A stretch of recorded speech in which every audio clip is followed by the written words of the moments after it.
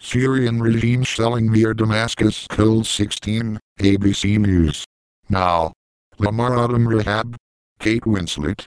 Toycopter death. Tony Abbott. Pillsbury recall. Robin Thicke.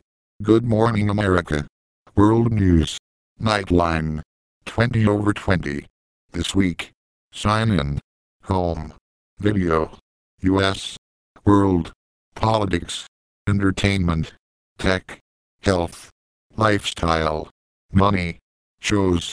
Math. World News. Nightline. 20/20. This week. More. Investigative. Money. Good news. Photos. ABC News vertical bracket Univision. Live. Weather preferences. Cancel. Set. Home. Video. U.S. World. Politics. Entertainment. Tech. Health. Lifestyle. Money. More. Investigative. Good news. Photos. ABC News vertical bracket Univision. Live. Home is greater than international. Syrian regime shelling near Damascus kills 16. Beirut September 7, 2013, AP. By Barbara Cirque Associated Press. Heavy government shelling of rebel positions near the Syrian capital killed 16 people on Saturday, activists said, as U.S. Secretary of State John Kerry lobbied European allies to back Washington's proposed military action against the ruling regime. The Britain-based Syrian Observatory for Human Rights said the mortar and artillery fire in the Moldakiyat agricultural area south of Damascus killed 14 rebels. A child and another civilian also died in the shelling, it added. The group also reported heavy fighting between rebels and troops loyal to President Bashar Assad around the Christian village of Malala northeast of Damascus. The rebel advance into the area this week was reportedly spearheaded by al-Qaeda-linked fighters, exacerbating fears among Syrians and religious minorities in particular that Islamic extremists are playing an increasingly important role in the rebellion.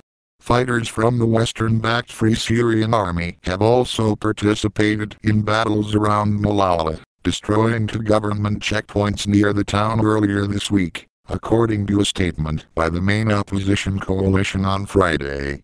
The fighting comes as President Barack Obama's administration pressed ahead with efforts to win congressional backing and international support for military strikes against Syria over an alleged chemical attack in August outside Damascus. The U.S. says Assad's forces fired rockets loaded with the nerve agent sarin in rebel-held areas near the capital before dawn on August 21, killing at least 1,429 people. Other estimates put the death toll from the attack at more than 500. Obama, back in Washington after a trip to Europe that included a two-day visit to Russia to attend a Group of 20 summit, will intensify his efforts to sell a skeptical Congress and a war-weary American public in a military strike against Syria. A passionate debate is already underway in Congress and the administration's lobbying campaign culminates Tuesday, the evening before a critical vote in the possible Syria action is expected in the Senate. Obama will address the nation from the White House on Tuesday to make his case for military action. In Lithuania, Kerry met with European leaders, who have been skeptical about whether any military action against Assad's regime can be effective. In a joint statement Saturday, European foreign ministers agreed with the U.S. that the August 21 alleged chemical attack appears to have been the work of the Syrian regime.